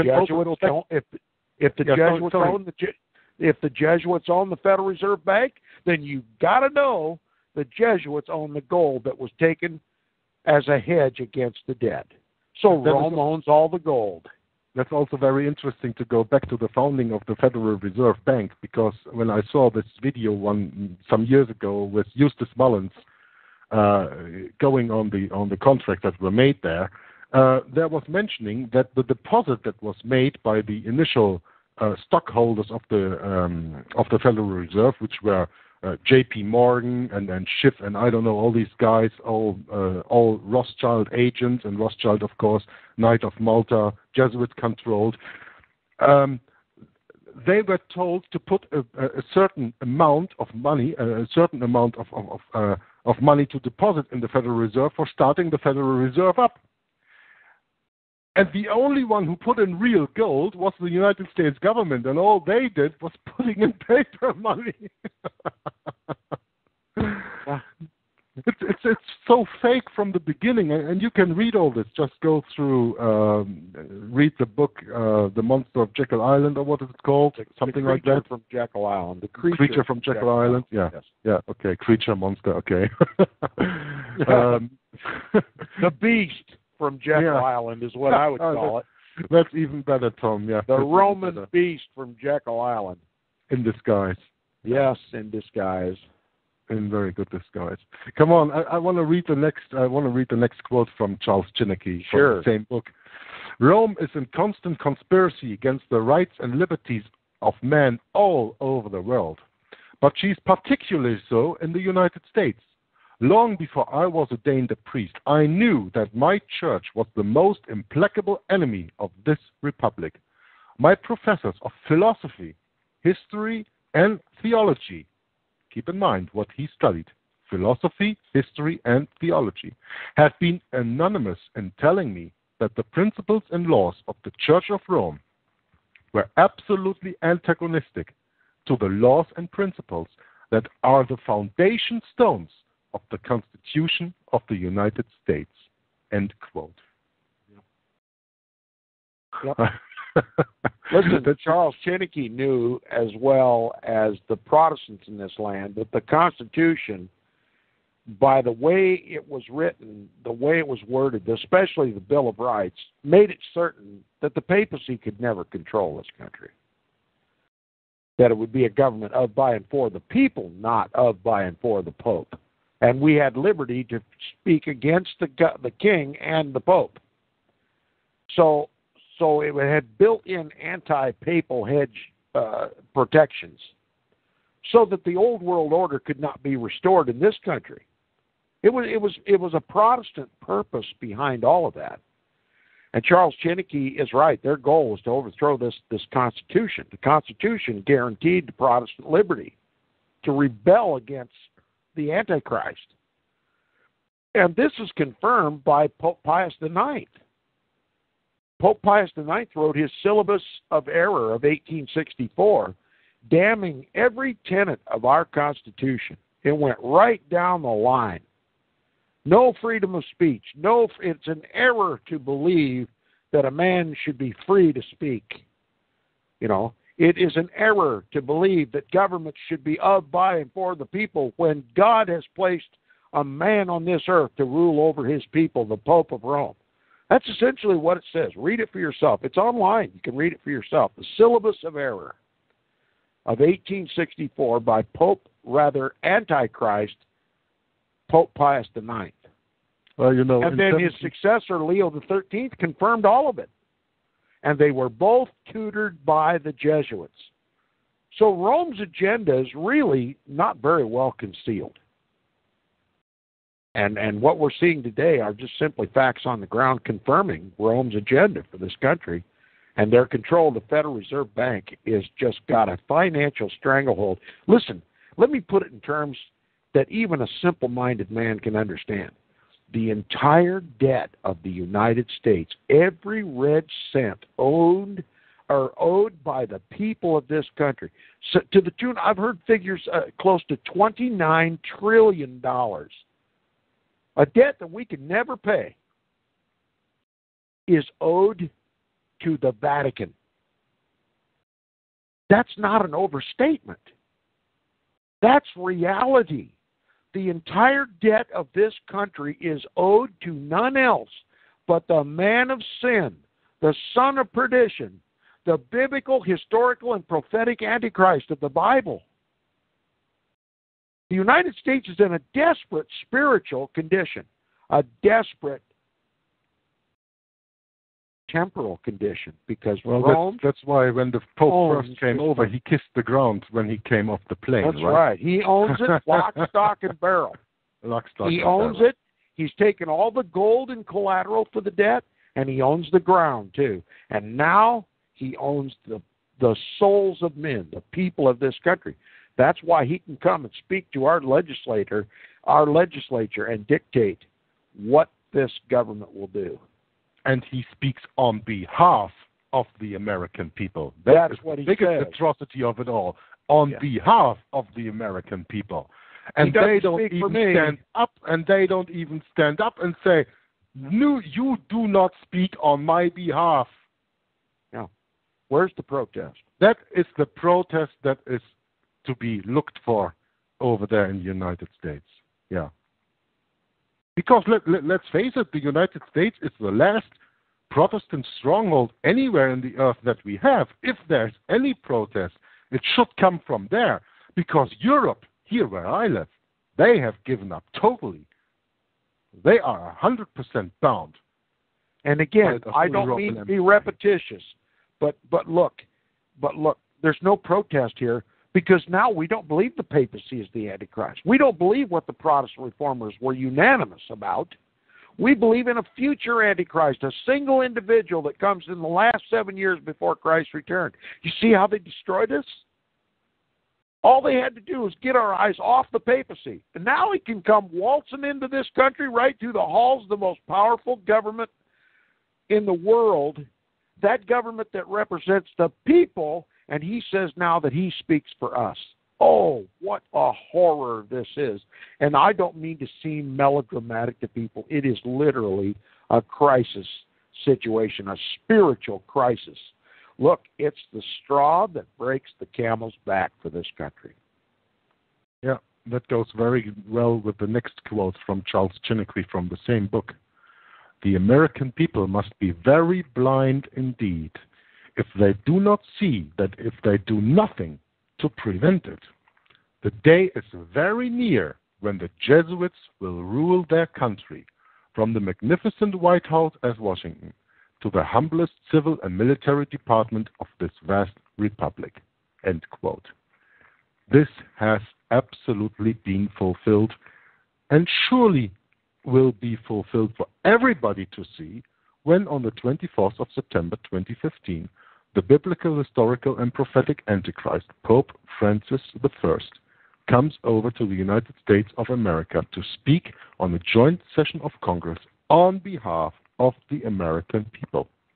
He can only do that because the people are very blind. And let me say this one, otherwise they say I'm bashing Americans. It's not your fault 100%. You have been dumped down through the educational and through the indoctrination system, through Hollywood, through your schools, your public school system, through the universities, through everything that you have from cradle to grave. You have been indoctrinated not to question authority, not to question anything that has been stated in front of you, but just to take another spoon of it and suck it up. It's not your fault at all because here in Europe, I cannot speak freely of the people here. They have just, the system is all over the world. It's the same. But you have, at least for the moment now, the possibilities to listen to broadcasts like this and take up the quotes that we give you and get the books yourself and read it and educate yourself and educate your family and educate your friends and warn them what's going to come. Comment. Please, Walt. You're talking about, you mentioned dubbing down. I like to quote Rulers of Evil, author Tupper Saucy, chapter 9, page 74. America's understanding has been systematically bent to the will of the church militant, while the intellectual means for sensing the capture have been disconnected.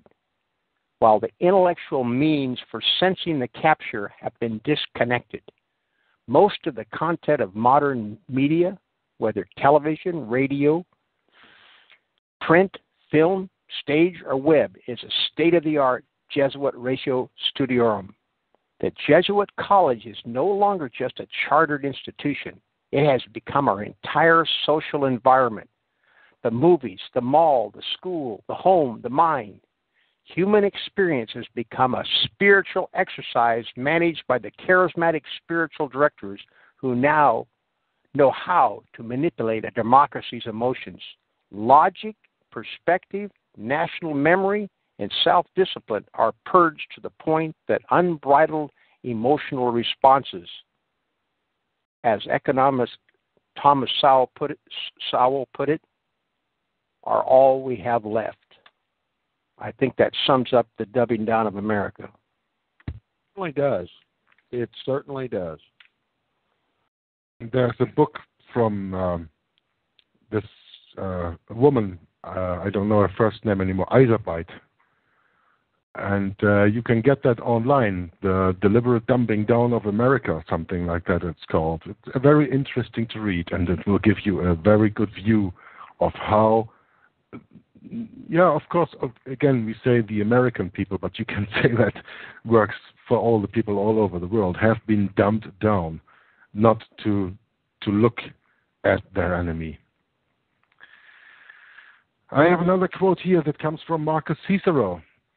And at the Roman Senate, he made that quote that goes as follows. A nation can survive its fools, and even the ambitious, but it cannot survive treason from within. An enemy at the gates is less formidable, for he is known and carries his banners openly against the city. But the traitor moves among those within the gates freely, his sly whispers rustling through all the alleys, heard in the very halls of government itself. For the traitor appears no traitor. He speaks in the accents familiar to his victims, and he wears their face and their garments, and he appeals to the baseness that lies deep in the hearts of all men. He rots the soul of a nation. He works secretly and unknown in the night to undermine the pillars of a city.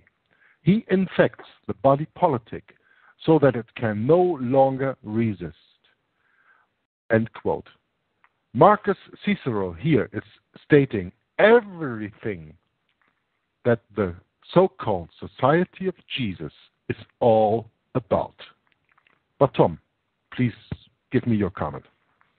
Yes, that was a Roman from the pagan Roman Empire telling us how to overthrow a government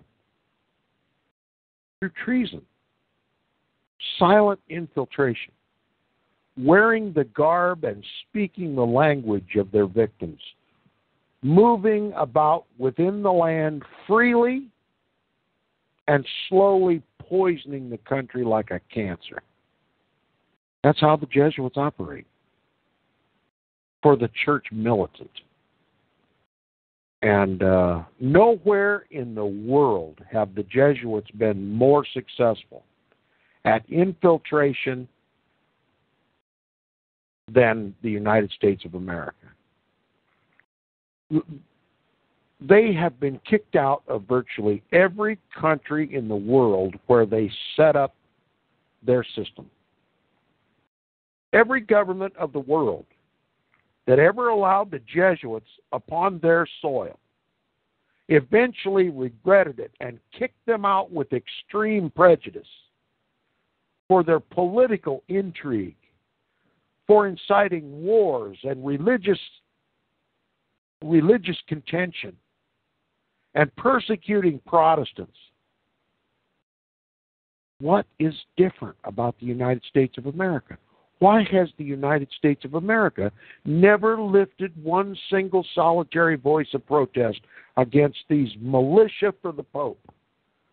Why are they the spiritual advisors in the halls of Congress as chaplain dealing with the moral issues of every legislator? Did you know that the chief spiritual guide for our Congress is a Jesuit priest? Where is the sense? This country that is so proud of its intellect, of its industry, of its affluence, is so devoid of any knowledge of history that they would see nothing wrong with a Jesuit becoming the spiritual advisor of our legislators in Congress, much less that a pope would come and speak to them on behalf of the American people. Anyone who does even a modicum of investigation and research into the history of the Jesuit order can tell you they must be a rogue group indeed if they have been reviled by every nation on the planet except the United States of America. Not one voice of protest has ever been raised against the Jesuits, who own colleges and universities and schools and high schools throughout this country, indoctrinating their students with Jesuit education, spiritual exercises, so that they might leave their colleges and go out into our society and occupy the most powerful positions in our government and law enforcement and banking and education and the press, poisoning this land ever so slowly for the eventual overthrow of Protestantism in this country. I mean, you simply can't make up this stuff. This is the stuff of history.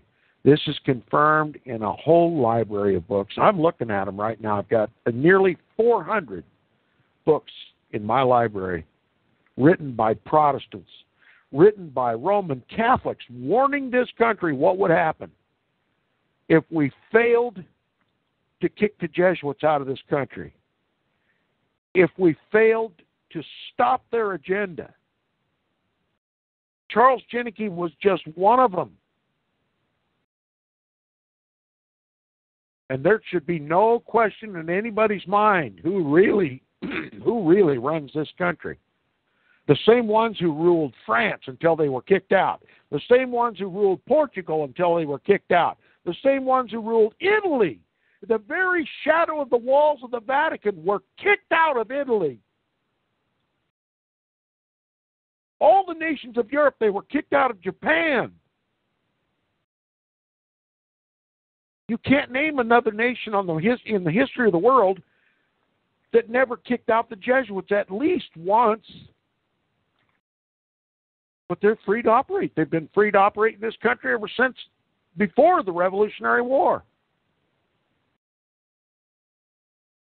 It's impossible to conceive that this land, once regarded as Protestant, would have no protest against a Jesuit roaming up and down the halls of Congress, advising our legislators, advising our presidents, controlling our banks, controlling our education system, sitting on the board of directors of the largest, most powerful, most influential corporations, advising the military-industrial complex of this country, controlling the Federal Reserve Bank. I mean, what words fail me? Words literally fail me, Jörg. I understand. I would like to say save your breath a little, because there's another quote coming from Project Vatican. And after this little quote, I'm going on to read a little bit, and then we can analyze that all together to come down to the end of the show afterwards, if that's all right with you. The quote from Project Vatican goes as follows. The Protestants' lack of a governing authority has resulted in a sheep-like obedience to civil governments. Such social compliance, coupled with capitalistic greed, has made Christian fundamentalists extremely vulnerable to social engineering. Now, having failed to divide the United States into two nations, the Jesuits resorted to Plan B, talking about the Civil War, of course. Plan B was to be a multi-pronged, long-term, deeply devious and traitorous enterprise.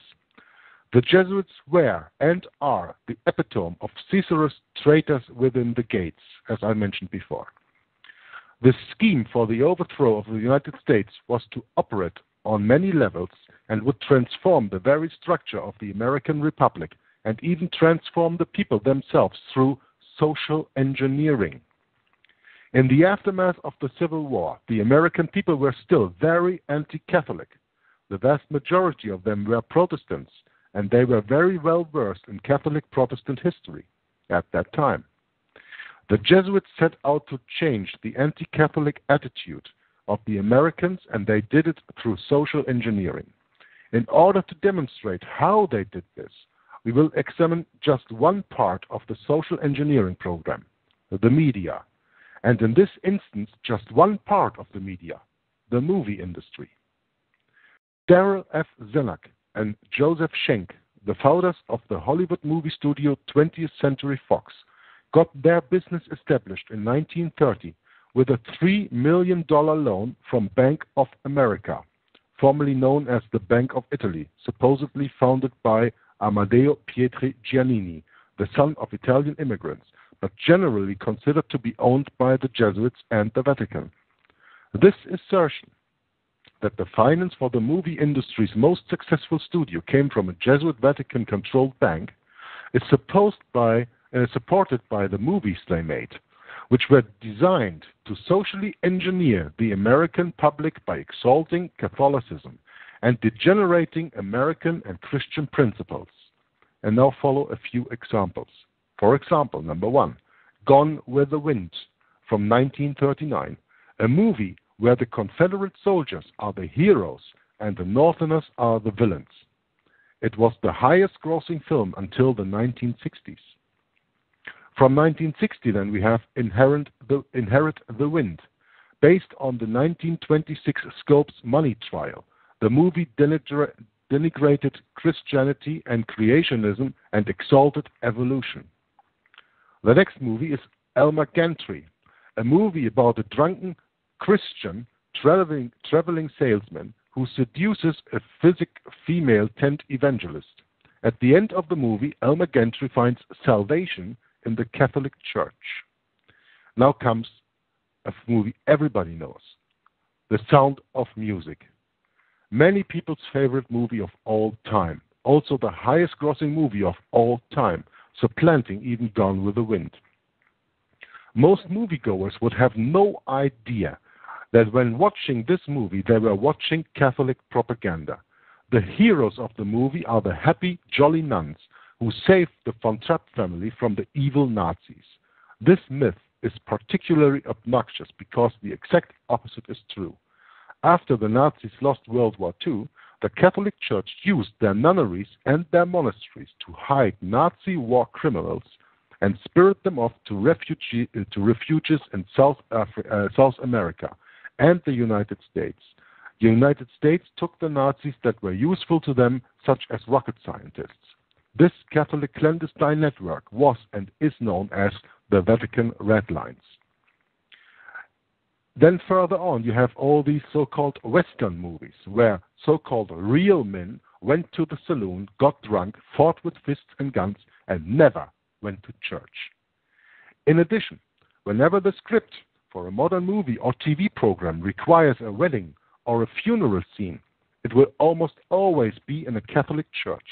Whenever a script requires a religious bigot, it is almost always a Protestant or some other religion, but never a Catholic.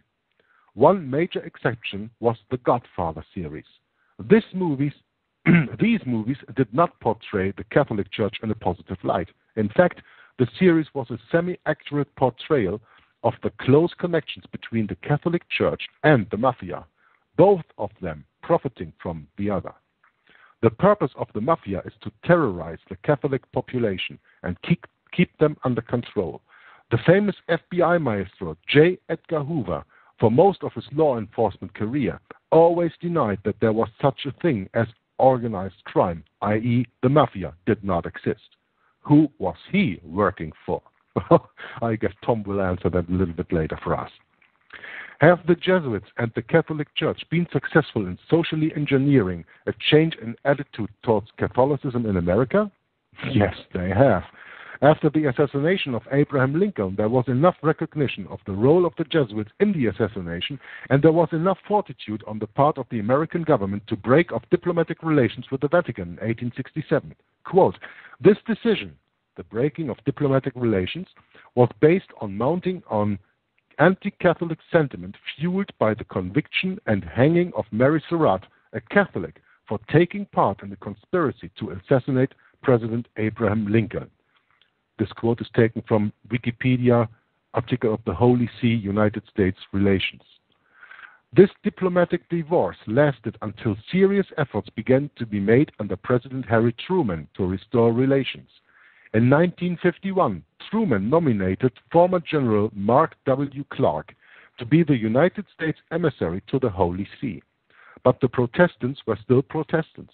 They rose up and demanded that the diplomatic divorce would remain in place. Truman and the Vatican had to back off and drop the proposal. However, just listen, 33 years later, President Ronald Reagan proposed the same thing, and this time it was evident that the Protestants had lost their Protestantism, or Protestantism was no longer strong enough to prevent it. The Jesuits had their foot in the door. All they had to do now was to push it open. Note, the official statement used at the restoration of diplomatic relations reads thus, quote, the United States of America and the Holy See, and the desire to further promote the existing mutual friendly relations, have decided by common agreement to establish diplomatic relations between them at the level of embassy on the part of the United States of America and nunciature, that means Catholic Church office at embassy level, on the part of the Holy See as of today, January 10th, 1984. End quote. Of course, the change of attitude that enabled the re-establishment of diplomatic relations was not achieved by the movie industry alone. Social engineering is a constant factor in all areas of society, but especially in the media and in education. The media side of social engineering used to be called propaganda. That term is now offensive. Now it is preferred to use the euphemistic term public relations. And I end the quote right here. And when you think about what is mentioned about the media and propaganda, think of all the social networks. Everybody today has a so-called smartphone or iPhone and is constantly connected to the internet and constantly connected to television channels, to movie watching wherever you are and all this stuff. Isn't that social engineering to you? Well, Tom, I look very much forward to your remarks on this, sorry, a little bit lengthy, but very interesting reading that I just gave. So please give us your thoughts, Tom. Yes, well, they've taken over the press and entertainment. You mentioned the most popular movies in the history of American filmmaking, and they either promote Roman Catholicism and praise Roman Catholicism, or they discount Christianity. And both serve Rome. And as far as the recount of the history of the development and reestablishment of formal diplomatic relations with the Holy See of Rome through the film industry, through people like Ronald Reagan, all of it is confirmed in this book that I just finished reading by Roman Catholic ambassador to the Holy See, U.S. ambassador to the Holy See, Francis Rooney, in his book, The Global Vatican. I highly encourage the listeners to get a copy of this book and see from a Roman Catholic mouth yourself what role the CIA, the State Department, the ambassadorship, see what they all have in common. See what Ronald Reagan had in common with the papacy. Truman first attempted to establish formal diplomatic relations, but the Protestants put a stop to it. The question we have to ask is, why did the Protestants put a stop to formal diplomatic relations? Because they had not yet forgotten their Protestant heritage. They had not yet forgotten who the Antichrist was. They obviously didn't believe in futurism. They were still historicists in their beliefs and saw throughout history the man of sin, the son of perdition, the little horn, the Antichrist, the papacy.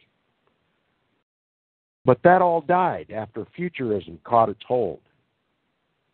That paved the way for all the propaganda that came from Hollywood, all of the Roman Catholic, all of the Jesuit propaganda and social engineering that we were fed day and night. Now it's on our televisions every night. My wife still watches television against my best advice. And when I walk through the room and that television's going, I always see a crucifix hanging on the wall, on the television, or some other solar blaze, or some other Roman Catholic icon. The propaganda is wall to wall. It's day and night. And nobody's aware of it in this country. Very few are aware of the Roman agenda for this country. Our government is completely incriminated for its alliance with the man of sin. It is wholly corrupt. We could never expect anything righteous to come out of Washington, D.C. because of its unholy relationship with the man of sin. And Hollywood's propagandizing us for generations the newspapers, the radio broadcasts. They all work together. You know, you can walk up to the common American on the street. What do you think of the press? Do you think it's controlled? Yeah, I think it's controlled. Who do you think controls it? They don't have a clue. Well, we have a clue. Well, they have a clue. They always say it's the Jews. Yeah, the Jews. Which God said, if they did not obey him, they would be the tail of the nations and not the head. That's what God said. So what power do you think the Jews really have? The disobedient, Christ-rejecting Jews. Are they the head of the nations? Do they control things? Or are they the tail of the nations, like God said? Well, according to the New Testament, we are living in the time of the Gentiles. That's right. And when you talk about the Jews who have power, you have to consider the term court Jews, or as it comes from the German original, Hofjuden, meaning the Jews that were at the court of the kings at that time, and still are at the court of the secular power, the temporal power of this world. And all of these court Jews are organized in Vatican knighthoods, whether it be Knights of Malta or any other knighthood. They are organized in those. Like, for example, the Rothschilds, who, what you can read in Rulers of Evil, I think it's about page 160 about there somewhere, that it is stated in the Encyclopedia Britannica, I think it was, or no, the Encyclopedia Judaica, the Jewish Encyclopedia. Yes, exactly. I was just getting to that. Yeah, I was wrong there. The Encyclopedia Judaica, they are mentioned there as the guardians of the Vatican treasure. So, yes. Is the guardian the owner? Is he the one that can dispose of all the money? Is he the one that can do with it what he can do? Or is he just there to guard it and to collect it and to guard it for whom is something you have to ask yourself. I think this is something that we quite made clear during this broadcast when you listened a little bit about the thing about the First and Second American Bank and, of course, the Federal Reserve Bank that we have right now, who are really the owners of that, which is the Vatican. Therefore, they are the treasury. And the Rothschilds are Vatican agents. They were trained in Louis Legrand in France, a Jesuit university. They became experts at finance and banking, and the Vatican simply uses them to control the banks. And of course, everyone just stops short of full looking into the situation when they find out that the Rothschilds are Jews. But that's not all. They're also Freemasons, which is controlled by the Jesuit order. They were educated by the Jesuits. They were put in power by the Jesuits. They are financed by the Vatican. It's the Vatican's money that they handle. And I literally, I read this in Rulers of Evil, page 160, where F. Tupper Saucy calls them the guardians of the papal treasure. And I have to check this out. So I went online. The name comes from Meyer Amschel Rothschild und Söhne, M-A-R-S. They have the Red Shield, which is the German name for Rothschild, the Red Shield. Mars being the planet of war and the god of war and the pagan Roman Empire. And the Roman soldiers wore red shields to defend themselves when they went into war. This is the soldiery of the Vatican. Yes. Yes. This is a great, great book. Yes, it really is. And I looked it up in the Encyclopedia Judaica, the Jewish encyclopedia. It's free online under Rothschilds. And I read and read and read until I came to the very quote that F. Tupper Saucy used to describe the Rothschilds, guardians of the papal treasure. Look it up yourself. That bank that is called a Federal Reserve Bank is a Rothschild-controlled Jesuit bank. And the debt that we, the American people, owe to that bank is owed to the Vatican. That's just mind-boggling. Now you know why the Vatican's got so much power in our government. They own us lock, stock, and barrel. If you liquidated this country, it couldn't pay the debt that the Jesuits have rung up against us. That's why Rome has her way in this country. Rothschild once said, "Give me control of a nation's money, and I care not who makes its laws." Guess what? He got control of this nation's money, and he desperately needs to assure who makes the laws of this country. They have to conform to Roman Catholic canon law. And again, I'll recommend the video for those who haven't yet seen it. A gloriously reformed and saved Roman Catholic priest who has come out of the Roman Catholic Church and has dedicated his life to telling the truth about the Vatican. He's one qualified to do so. His name is Richard Bennett. Richard Bennett, and his website is BereanBeacon.org. Berean, B-E-R-E-A-N, Beacon, B-E-A-C-O-N.org. BereanBeacon.org. And he's got many, many videos exposing Rome's control of this country. And one of them is entitled Vatican Control Through Civil Law. And you must watch that video. Vatican Control Through Civil Law. And remember, Richard Bennett was a prelate at the university in the Vatican, Gregorian University. He served at the Vatican. He had, against Roman Catholic teaching, began to read his own Bible with his own eyes and see it through God's eyes and not through the eyes of the Roman Catholic Church. And he was reading Revelation chapter 17, where it described a woman riding a beast with a golden cup in her hand, decked in scarlet and purple, and adorned in gold and silver and precious stones and pearls.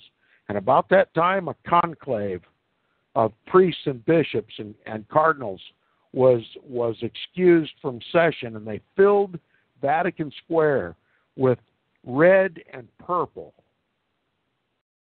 And all of a sudden, God opened his eyes. He was serving that woman that rides a scarlet-colored beast of Revelation chapter 17. He knew straight from the portals of glory that God was telling him a message. Come out of her, my people, that you partake not of her sins, and that you receive not of her plagues. For her sins have reached unto heaven, and God hath remembered her iniquities.